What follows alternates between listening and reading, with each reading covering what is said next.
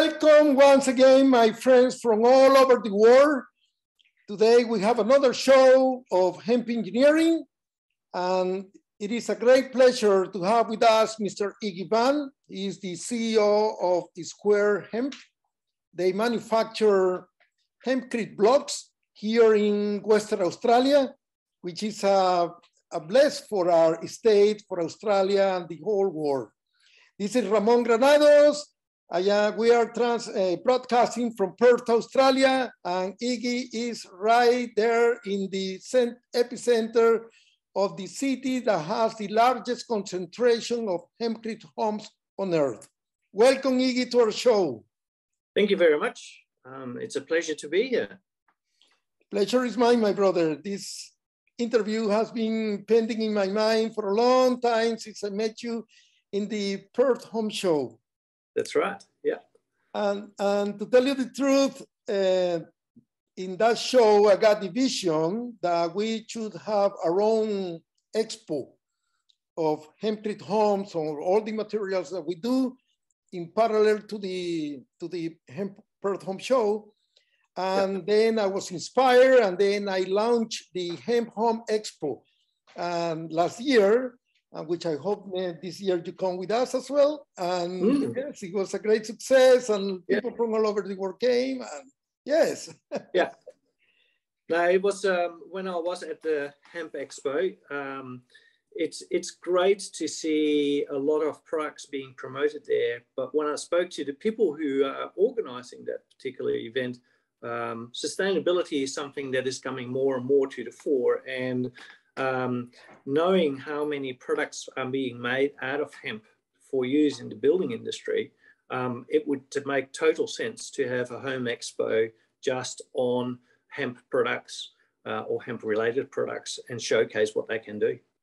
Well, Iggy, this may be a project that you and I will promote to make it happen. Absolutely. Iggy, tell us, how did you end up in the hemp business? Well, to start off right at the beginning, I wanted to be a jet fighter pilot. But I got glasses, and at the time you couldn't fly with glasses and contact lenses. So I ended up going into mechanical engineering. That was the closest to working with airplanes. I finished my mechanical engineering and never did any mechanical engineering after that. My career took me to many wild places. I did a lot of quality assurance, electrical engineering. I had my own internet service provider, computer business. I went into structural engineering, construction engineering. I ended up in Aboriginal communities, putting water supplies in Aboriginal communities. Basically managing teams of people in technical fields. That's really where I've been doing a fair bit of work. But 3 years ago, I had enough of that side of the of my career, and I really wanted to make sure that my next phase in my career was going to be focused more on giving something back. Our generation has made some big mistakes. Yes. And like many other people in my generation, we're looking for ways how we can use our skills, our expertise, our leadership to leave the better in a better place than what we got it. And I spoke to my daughter and asked her what's important to you, and she said, well, one of the things that's really worrying me is climate change. So I thought, okay, well, what can I do? At the same time, I had a block of land in Bridgetown, which was going to be my retirement plan. Build a house there, beautiful views and all that sort of things. And one of the things that I found out is that in summer, that block is beautiful. In winter, it's an absolute nightmare. It is very, very steep. And when the rain falls, it gets very slippery as well. So I had a nice slide sideways down the hill. And at that moment, I thought, I cannot get any building equipment on this site. I have a big problem getting anything like concrete trucks. There's no road frontage. There's no concrete trucks that I can get there. I can't get cranes there. I can't do anything. So I needed to have material that was lightweight that I could build with. So I started doing a lot more research, and in combination with what my daughter said, I ended up finding out about hempcrete. And hempcrete was great. And then I saw hemp blocks, the company Iso Hemp in Belgium, that produced these blocks. And I went, wow, that's great. Where in Australia can I get these? And I couldn't get them anywhere. Yep. So I went, I'm going to make them myself. And that's when I started researching. And I started working with some people who supplied me material, so we could start working on how does this work in Australia? If we are going to produce blocks, how will that work in Australia? Does the recipe that we get from the manufacturer actually work? So we did a lot of research on that. We did a lot of research on how can we actually produce hemp blocks that have the same features every block at the time. And so there was a lot of R&D that was done in that space, because it is a product that you don't want to compact. You want to keep it as fluffy as possible when you make it. But at the same time, it needs to be strong enough so that it stands up when you first make it. The product is very, very soft. Hempcrete is very soft when you first produce it, so you don't really want to move too much. So there was a lot of trial and error that we had to do to make sure that we got all that sorted out. In that process, we also found out that initially the idea was to actually think about the whole supply chain, from giving the seed to the farmer, getting the farmer to grow it, then we would come in and harvest it, we would process it, we would use the processed material to wholesale or use in our own products to then sell to people as an end user.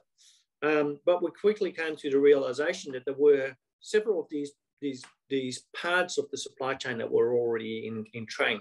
So we had Gary Rogers and David Campbell, who are setting up the Margaret River processing facility. So we went, hey, that's taken care of. Let's get these guys to do their thing and develop that further. And so we started to look at where are the gaps. And those gaps we found is the end user product. The products are not there. And hempcrete blocks were perfect to promote sustainability, to start looking at other problems that we have got in Western Australia with energy use, with waste, which are really worrying when you see the statistics in scientific papers. So for us, it was a very clear choice then to get this hemp block idea set up, get factories. We initially started with a nano factory, which is now operational. We are now going to go into an expansion project so that we can make much larger quantities of product very soon. After this unfortunately event that happens some months ago, where not just your factory, but basically the whole town was vanished from the bushfire, I guess that also brought up into the light what the hempcrete actually stands for. Yes. The fire resistance capabilities is a big benefit for our market. Yep. You know that we Buddhists believe that the lotus flower bloomed from the mud. And I believe that this fire was a blessing for any person that had any doubt what hempcrete it can stand for. That's what I felt. And I actually told you so. Yeah. Oh, absolutely. Yeah, we had the fires go through. We were lucky enough that the machinery was not impacted by the fire, but 90% of our stock that had not cured was totally impacted, and the stock that was fully dried and cured was not touched, other than a bit of scorch marks. The pellets underneath the blocks burned, but the blocks themselves did not. So it was a great opportunity to showcase what we can do, although it cost us a lot of money. It is, on the other side, a really good demonstration that, yes, hempcrete is a product that we need to seriously consider when it comes to areas where fire-resistant homes are something that needs to be considered. Absolutely. This has been a great interview, very intense and full of passion and knowledge. And absolutely. But Iggy, what message would you send to the decision makers in Perth or the rest of Australia on this regard? I think one of the messages that needs to go out loud and clear is that the realization that hemp as a product and a whole of plant product, so not just in the fiber market, but anything that hemp can be used for, the decision makers need to get up to scratch with what it can do. There is still so many gaps in their knowledge. So how can you possibly make a decision if you don't know what the facts are? So my message is start to educate yourself about what the possibilities are, make decisions, and then support those decisions with a financial injection. One of the things that we have experienced as a startup is that in Western Australia, 0.2% of all the money that is being invested is invested in startups. We are a startup. We have done everything so far with our own money. There is no investment, and we were lucky enough that we and humbled as well, might I say, that we were one of the 5 recipients out of a field of 75 people who received a regional economic development grant from the Department of Primary Industries and Regional Development. Wow, this is really good. Absolutely. So that was $100,000, but we need to match that funding with a 50%, 100% of the funding. So we need to find $100,000 to match that. We actually need much more funding. And we've said to the government, it's great to have these grants, but when you're a startup, start looking at some of the other possibilities of not having that matched funding, or start thinking about public-private partnerships, PPPs, yes, where the government makes an investment, private industry makes an investment, and especially in things like processing plants that need to be in certain areas to make this industry viable. The government really needs to make an investment in that, just like they many years ago did in mining and in the timber industry. Now it's the turn of the hemp industry. And we're lucky enough that there is a willingness within government at the moment to actually listen to that message, and they are very supportive of our industry, but 100,000 here and 50,000 there and 200,000 there is not going to do it. There is a large investment required to get this up and running. And we've seen in other states that this is actually working. Tasmania is a great example where they recently started doing some real good stuff. New South Wales is in train. We shouldn't be left behind. The decision makers need to get behind the hemp industry and make sure that the investment is made to make sure that the hemp industry is going to be viable in Western Australia.